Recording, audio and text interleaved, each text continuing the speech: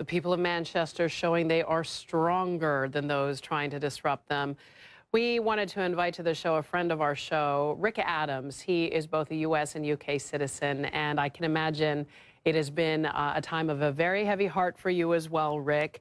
I'm curious how people there are reacting and handling this. We saw there in Manchester, but throughout the country. What are you seeing?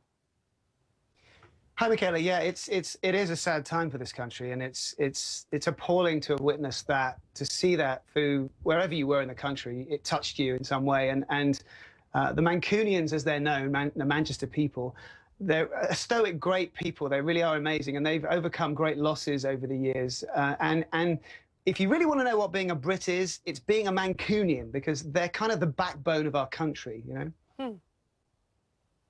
I love hearing that, and I love getting a little insight into how the locals call them.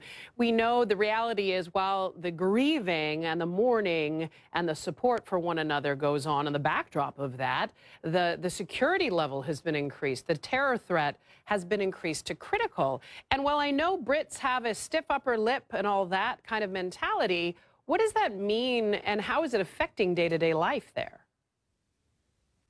Well, I grew up in the 80s, and so that was when the troubles in Ireland were happening, were affecting the UK mainland. There was a lot of terrorism here, and most Brits are used to it. It's something that's part of our life, part of our DNA in a way. So we are prepared for those things to happen, but really not, because how can you prepare for something that is unpreparable? You just have this nature of stoic nature that the Brits have, and I suppose, yeah, that's where the stiff upper lip comes in to a degree.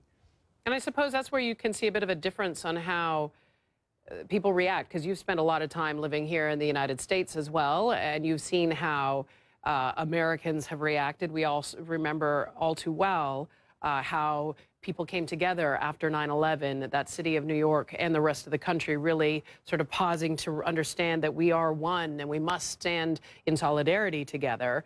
But have you seen a difference in how Brits have been dealing with and proceeding post an attack like this compared to your American counterparts?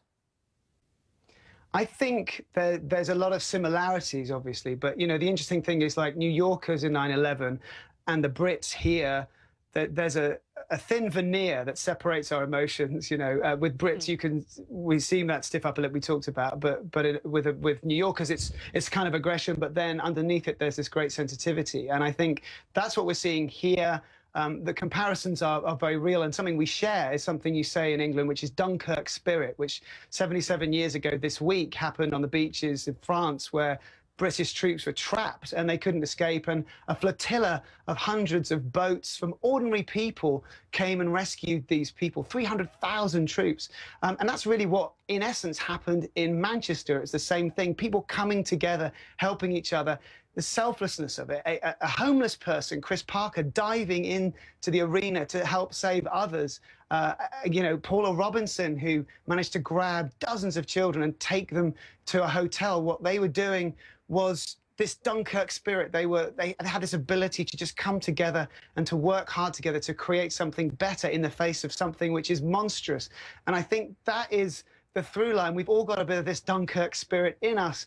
And this, if you just do a count in your life, there's more good people in your life than bad. Absolutely. And you know that if something bad happened, we'd all be there for each other. And that Dunkirk spirit is what keeps us all together, and really is what joins us as a nation. And that's really what being British is all about here.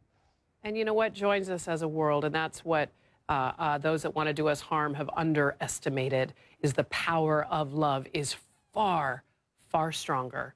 Rick Adams, I thank you. I thank you for this. We appreciate it.